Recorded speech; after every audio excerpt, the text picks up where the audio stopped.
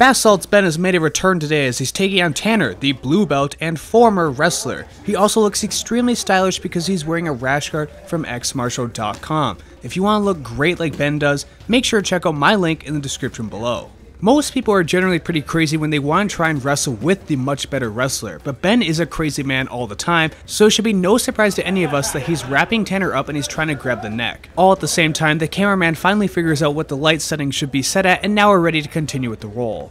Ben is looking to pummel against Tanner here, and he wants to have a much better tie so he can set up his own takedowns. Unfortunately for Ben, however, the only takedown he goes for is the fireman's carry, which has proven to be not that great in jiu-jitsu. Tanner's able to finally get Ben down to the mat with a nice throw by, then he takes his back almost immediately. Now Ben is used to having men on his back, and he wants to make sure that he can keep the hooks out.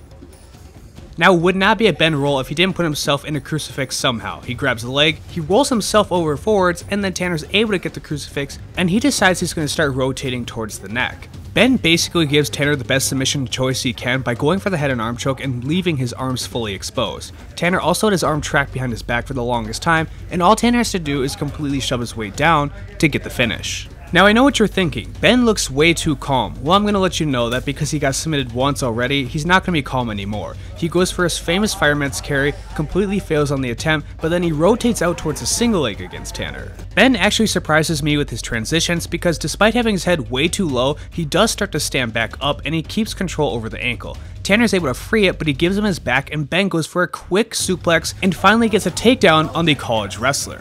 But all great things must come to an end as Tanner gets to the front head, then he takes the back and he puts Ben in a much worse position. But let's give Ben a little bit of glory for that nice takedown. Tanner looks to style on Ben by pulling the arm up and hitting a quick armbar, but his butt is way too far away and he ends up losing the position and giving Ben half guard. Now most people from here want to look for an underhook so they can get a sweep, but Ben decides to go for the path of most resistance by going towards his belly and trying to hip over Tanner. I think anybody with a little bit of clarity would understand that sweep is never going to work. Instead it's going to give Tanner the famous wrestling ride with the reverse hook. Ben gets to double up on the pain by having his arms stretched behind his head. We can even see that he starts to yelp a little bit, but he decides not to tap, even though he has a competition coming up in just a few days. Now Ben is going to continue to suffer from this arm crank position, but we're going to ask my question of the day. And my question today is, what is the very first move that you learned in jiu-jitsu? For me, it was the mounted armbar. Should have been the guillotine, but I want to hear from all of you what was the first move you experienced when you tried the sport. Now the great news for Ben is that he was finally able to get out from underneath Tanner and he's unleashing his rage on top.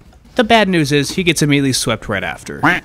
Most people would try and shrimp out of this bad position, but he actually wants to lock Tanner down. And you might be asking, why is Ben doing this? And the answer is simple. I have absolutely no idea. It's Basalt's Ben, so he decides to put himself in bad positions on purpose. And Tanner's been pretty jealous of that title, so he's trying to take Ben's back so he can submit him. If he can submit him twice in one round, he might be able to beat Basalt's Tanner, and then he can join the other members of the crew.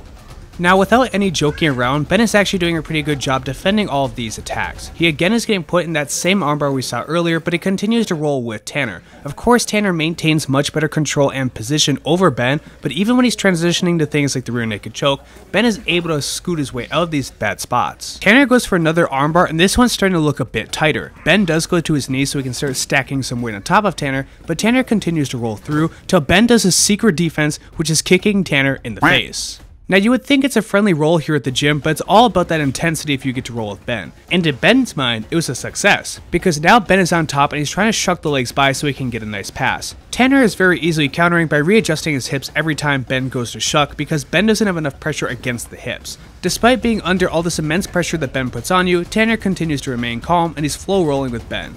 Tanner even used an inverted triangle setup to get back on top of Ben. Ben is starting to get a little bit worn out here after being rode for so long by Tanner, and Tanner keeps good pressure on him while he's in all these wrestling rides. Now if you thought that arm crank didn't work before, of course you gotta try it again, and look how far extended that arm is towards Ben's left shoulder. You would think that a blue belt could finish this submission against Basalt's Ben, but unfortunately Tanner just isn't good enough to be able to do that twice in one round. Now I think what would really help Ben out is if he had some type of guard, or even guard retention for that matter, because giving them your back does not seem to be working too well for him. I'm starting to think that Tanner has a personal vendetta against Ben because he's continuing to attack the same arms over and over and over. It must have been that kick in the face that really did him in, and he's looking for a final armbar to try and solidify this round. Ben channels all the hatred he has inside of him to keep this guard locked. As long as his hands can stay locked together, he won't have to tap out and he only has to survive a few more seconds. Tanner is able to finally break the grip, but the bell ends, proving that Ben had enough hatred to make it through. If you appreciate the video, please make sure to like, comment, subscribe, and thanks to my current viewers and patrons.